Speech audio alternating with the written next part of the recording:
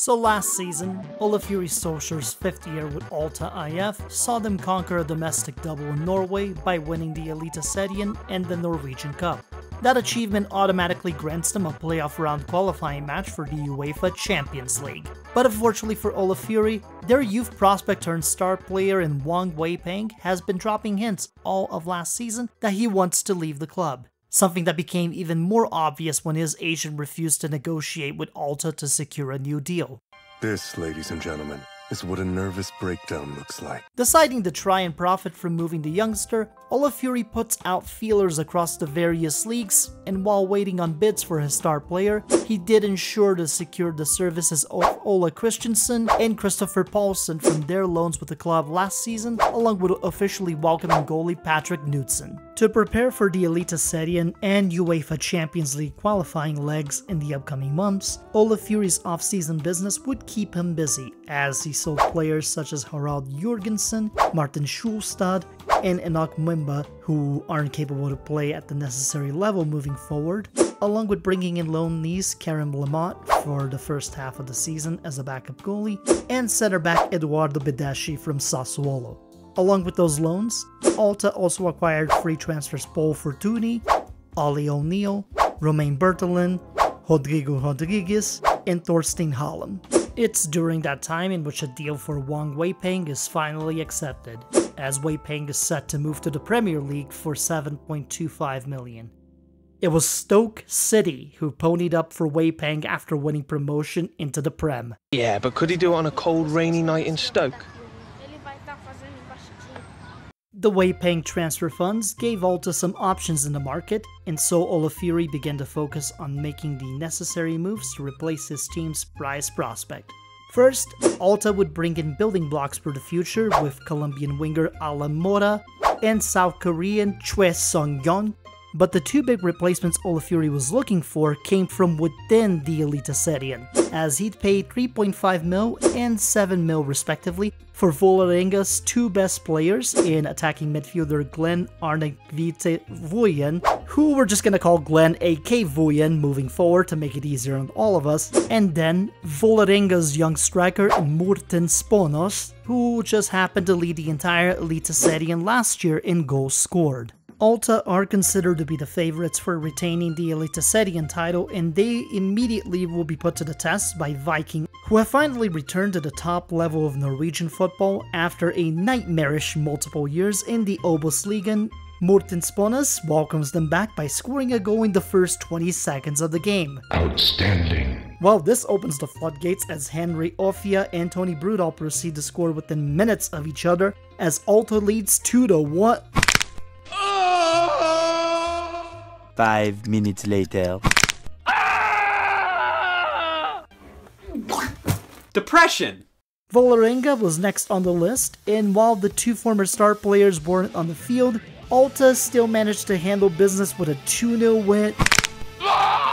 So losing a key defender leads to a draw against Tromsø, and as March is wrapping up, Ole Fury gets the news that Glenn AK will be out for another month or so due to a groin strain. This is right around the transfer deadline, where Hikmet Nazari is sold to Ålesund, and Alta ends up getting a contingency plan for the midfield in Harald Tangen, who they get on loan from Molde FK with an option to buy if things work out. The transfer window wraps up, and it's at this point where the season kicks into overdrive for Alta, as eliteserien and Norwegian Cup fixtures will keep the team busy. A draw against Stabæk, followed by a close win against Sogndal, are a good start, but they get a tough draw in the first round of the Norwegian Cup against Bodø/Glimt, where it takes extra time and a returning Martin Sponos to score the winning goal in extra time to get him through to the second round, where they'd face Stabæk once again. Something began to click here, as the team would go through the rest of April only surrendering one goal for the whole month, as they won the remainder of their games, which included 3-0 wins against Haugesund and SK Brøndby, a 2-1 win at the Def against Lillestrøm, and a 2-0 routing of Stabæk in the second round of the Norwegian Cup. Third tier Vard Haugesund would be Alta's next draw in the Cup, and they'd be swiftly dealt with to start the month of May in a 3-0 win, thus drawing internal pain in their side Odds VK as the 4th round matchup. But the unbeaten streak would continue through the remainder of May, routing Rosenborg with a 4-0 win, managing a clean sheet against Mjøndalen, finding their way to 3-2 victories against Strømsgodset in Bodø Glimt to continue their dominant run over the eliteserien, because so far, in all of their competitions, they're just simply a 1-1 draw against Odds BK to start June would serve as a background for things to come, as both teams would play one another days later in the Norwegian Cup in a game that saw Morten Sponnes score within 19 seconds of the match, beating his 21-second record for the fastest goal in Alta IF history from the start of the year. Tomer Josefi scored 12 minutes later to spoil the fun and brought this 4th round matchup into extra time. But Brage Kvitiod and Marius Buskar Larsen's goals in extra time would be enough to help seal the deal, as Alta retained their unbeaten streak in all competitions and advanced to the quarterfinals of the Norwegian Cup. Spirits were high as a 3-1 win 2 weeks later over 3rd tier Fredrikstad and a draw against IK Start took the unbeaten streak into July, where wins against Molde FK and Viking FK kept them undefeated for a total of 21 games in the year so far, 16 of them within the eliteserien. However, I'm afraid I've got some bad news.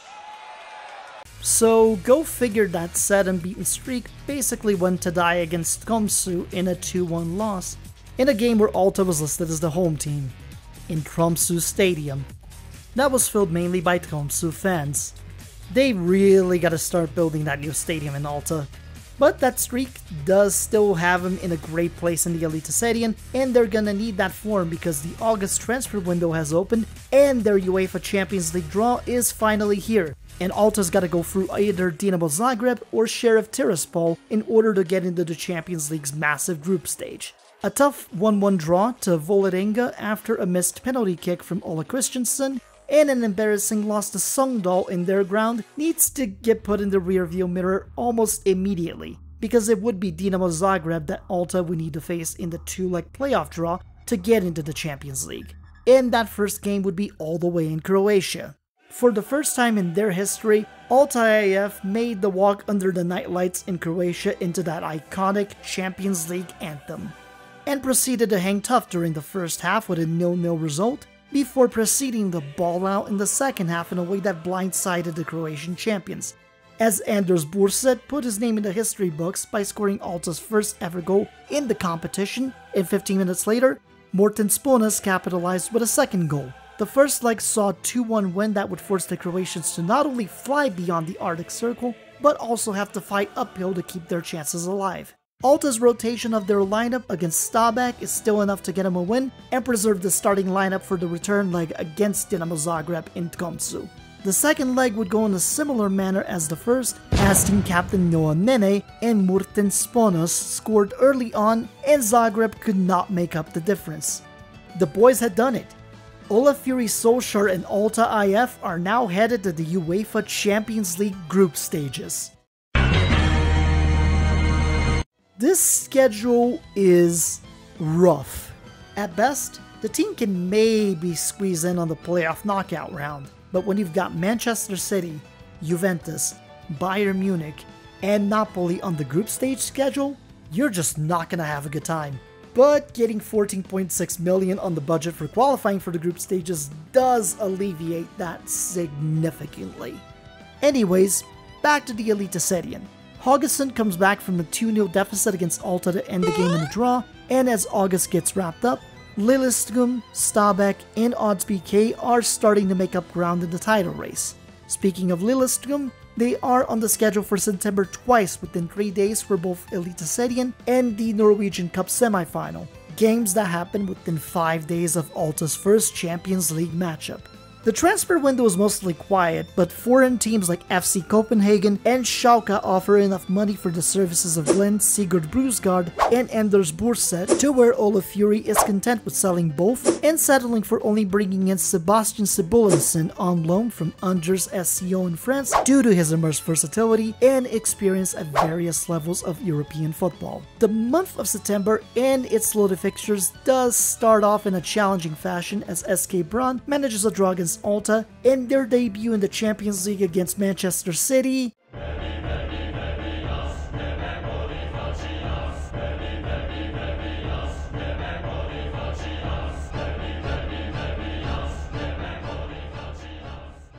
goes about as well as expected. Well, at least some things are consistent. Several days later. A win against Lillestrøm in the eliteserien does keep them 9 points ahead of the pack, but the Norwegian Cup semi-final matchup between the clubs proves to be a much tougher affair. As both sides find a goal in the first half of the game, there's a missed penalty kick, and the game goes to extra time. Alta and Lillestrøm also score in extra time, but neither side can find the winning goal to end it there. And so, Alta keeps the tradition going for the 6th year straight with penalty kicks, and given their winning streak in those over the past few seasons, I like their chances. A few minutes later. Well, anything can happen in penalty kicks, and thus, Alta was eliminated from the Norwegian Cup. Rosenborg only added to that pain days later by managing a 1-0 win in the eliteserien against a rotated side, getting themselves into 2nd place and only 6 points away from the league leaders. But that rotation was for a reason, as Alta made their way to Austria for their 2nd Champions League group stage game against RB Salzburg, and then proceeded to score 2 goals within the first 10 minutes of the game, getting their first ever Champions League win in history in the process. A game against Mjøndalen followed to wrap up September, in which Harald Tangen got a hat-trick out of nowhere to secure a solid 3-1 win for the team to keep them ahead in the standings. God damn it! October would see the title race headed to the wire in these final 5 eliteserien games for the next 2 months. Alta would have to fend off both Rosenborg and O.S.T for the top spot, and losing their first game of that bunch against Strømsgodset after leading 1-0 in the first half wasn't an encouraging sign. But it also showed that Ole Fury's rotations did pay off, as his main starting 11 managed to fend off Red Star Belgrade with 2 goals in the second half and win 2-1 in the Champions League group stage game. That momentum was then carried into the remainder of the month, as Alta dominated Buru Glimt at home with a 4-1 victory that featured Harald Tangen's 2nd hat-trick of the season and a key 2-1 win against O.S.T at their own ground. Due to results going their way elsewhere, the victory against O.S.T guaranteed that Alta IF will retain the eliteserien and have their playoff round qualifier spot for next season's Champions League as well. A lot of that work came on the back of an undefeated first half of the season, and for Ole Fury, this now allowed him to use the eliteserien as a means to sharpen his players for the bigger games to come in the Champions League. They'd fly off to Italy next to face one of the elites of world football in Juventus in the Champions League, and through sheer will and a good amount of luck, they managed to come out of Allianz Stadium with a 1-1 draw that no one saw coming. Alta then wraps up the eliteserien with a draw against Molde FK and a loss against IK Start, but the end-of-year fixtures were still to come between AEK Athens and Freiburg in the Champions League group stage, as Alta is off to Greece for the matchup against AEK Athens first. Harald Tangen proceeds to pull off his 3rd hat-trick of the season, and Alamora adds a 4th goal to go with their 4-2 win. That win puts Alta at 10 points in the Champions League and right in the middle of the pack for a playoff knockout round spot, although that's not a guarantee as of yet because Freiburg has got next on the group stage matchups, and they're 2 points ahead of Alta in it. But due to their rock-solid defense finding its form and Glenn A.K. Vuyen scoring the only goal of the matchup, Alta comes out victorious against the German side, and with it, they secure a playoff spot in the Champions League. Success! But where exactly they will fall within the playoffs for the Champions League is yet to be seen, as they still have games in January against Bayern Munich and Napoli. While the 2028 season doesn't end like last year's domestic double season, the retention of the eliteserien title and the unexpected progress within the Champions League are encouraging signs for Alta IF, as Ole Fury Solksjær is proving to be one of the greatest managers to come out of the country since, well, his distant cousin. Solid transfers, excellent player performances, all of it has gotten them this far. To add to the good news, plans are fully unveiled that Alta Stadium has been greenlit and will begin construction for about $5 million, as the club's coffers have more than enough to afford it. The ground is set to be ready for completion as of January 2030, so it only meant 1 more year in Tromsø before Alta IF could finally go home. Oh, Right, I knew I was forgetting something. The Norwegian Cup final? Get this. Lillestrøm lost it on penalties to Kristiansund, who are an Obos-ligaen team, who also happen to get promoted this season to the eliteserien. Huh. At least somebody else did a domestic double this year.